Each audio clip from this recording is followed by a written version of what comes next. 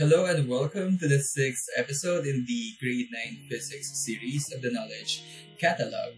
For this series, we are going to have two learning competencies as made obvious here in this part of the slide. So the first learning competency is describe the horizontal and vertical motions of a projectile, and I think this is familiar to you because this has been the learning competency that we have been working on in Grade 9 Physics. And then we will be moving to the next learning competency, which is relate impulse and momentum to collision of objects, such as vehicular collisions. You need to have a copy of the 70-based self-learning module in Science 9, which I have developed, and then you have to open it. In Unit 4, books 18 and 19, pages 21 to 25, and page 1, respectively.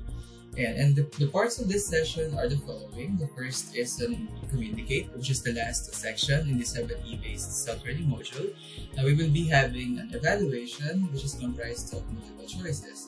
And then for the second part, we will be having a reading of the summary of the entire module the entire book 18, which is about motion in 2 dimensions. So this is a part na yan. Babasahin natin yung generalization, yung summary statements ng book number 18. And then for the last part of this session, we have an overview about the next book, which is book 19, learning competency and learning objectives, yung mga i-discuss natin dyan. So I hope that you're ready.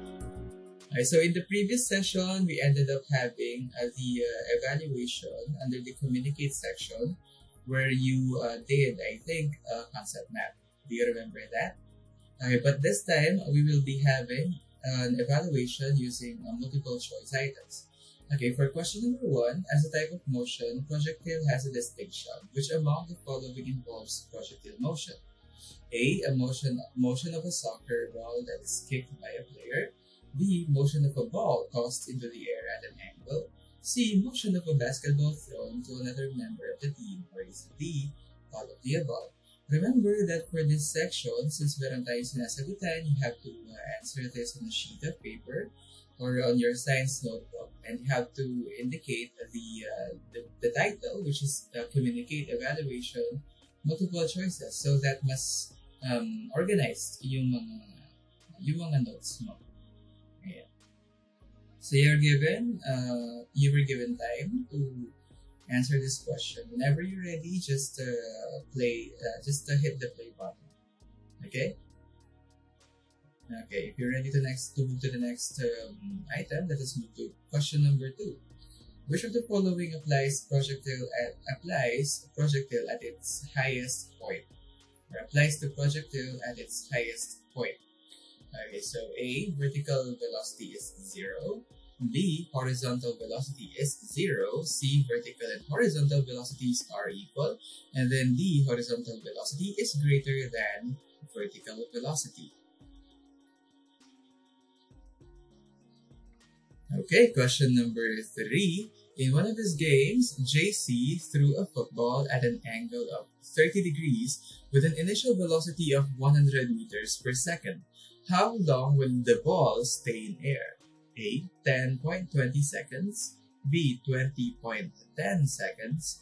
Is it C, 11.20 seconds? Or D, 12.10 seconds? Question number 4. Thrilled by the fact that she was bought a basketball ball, Christina threw it in the air with an initial velocity, or VI. How will you describe the speed of the basketball at the top of flight? So at its highest point. Okay, so is it A? Is it VI? Is it equal to the initial velocity? Is it B? Did it double? Is it C? Was it halved? Was it reduced to half of the original initial velocity? Or is it D? Was it equal to 0? Remember that we are asking about the velocity, the speed of the basketball at its highest peak, dun sa maximum height na reach niya. Question number 5. She was so excited to climb up the lighthouse. Marjorie, upon reaching the top, found a safe spot and dropped a stone.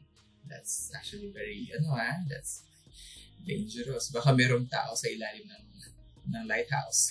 Okay, so the stone reached the ground in 2 seconds. Neglecting air pressure and resistance, what is the height of the lighthouse spot where she dropped the stone? Is it 78.4 meters? Is it 20 meters? Is it 40 meters? Or is it 160 meters?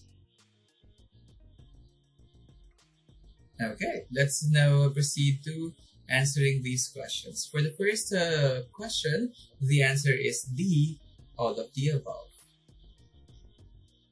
For question number 2, the answer is A, vertical velocity is 0. For question number 3, the answer is 10.20 seconds.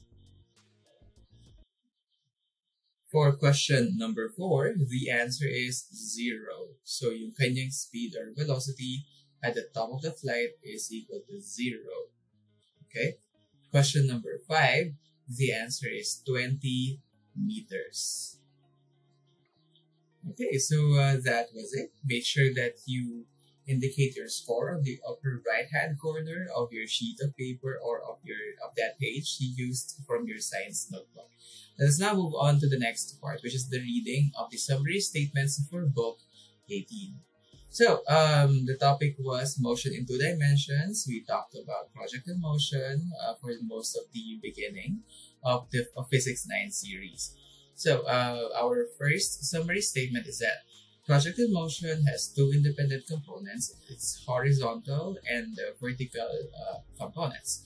The horizontal motion of a projectile is with respect to the x-axis, whereas its vertical motion or vertical component is with respect with the y-axis to the y-axis, and it is influenced by gravity.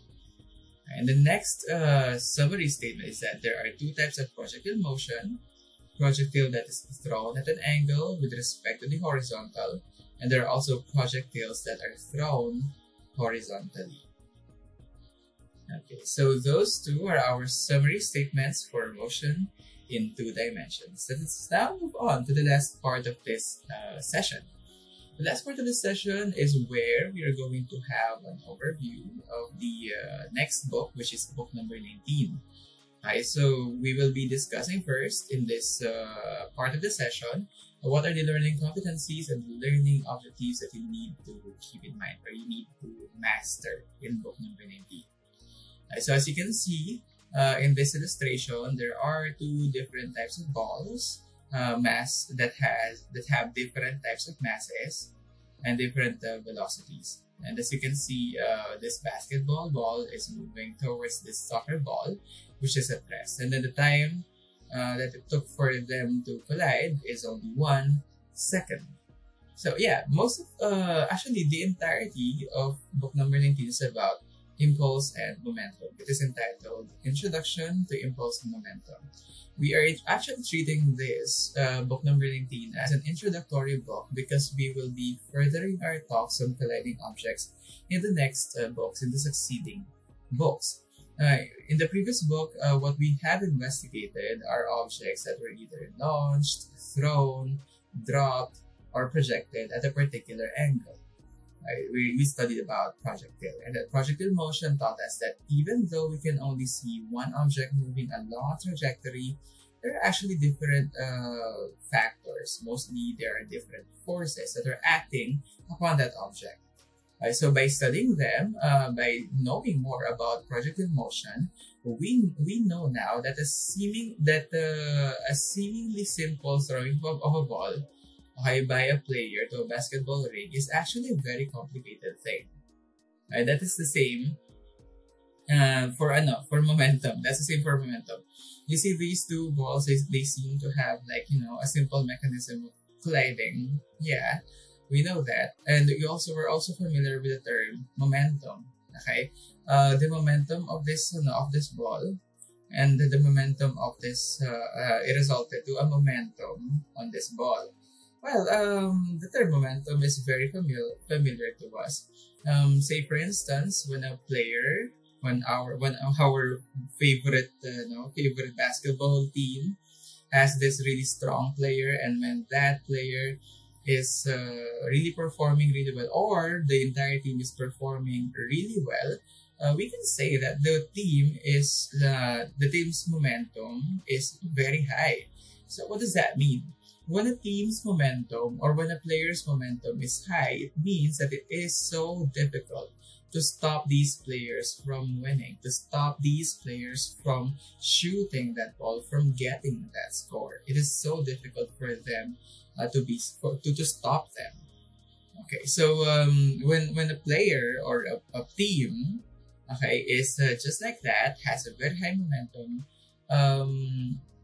they are technically, literally unstoppable.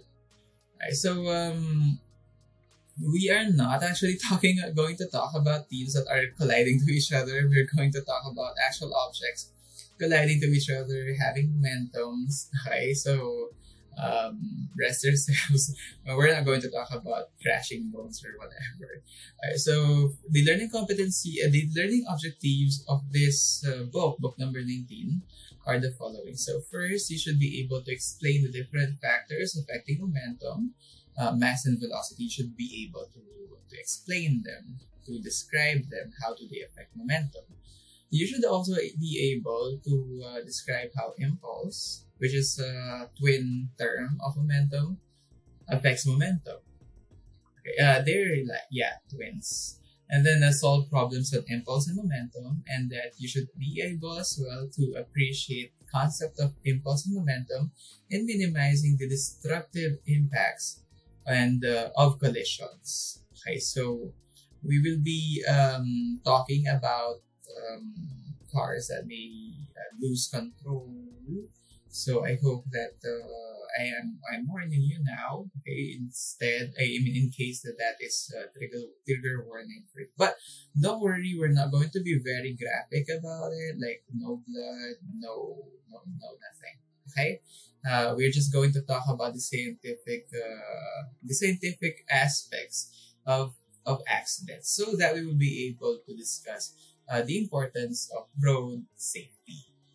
Yeah, so that is the end of the last part of this session, overview on the learning competency and the learning objectives. So I hope that you were able to take note of your work. You were able to keep them. Remember the summary statements on motion into dimensions that were from the book 18, and then we were also able to clarify what are our expectations for book number 19.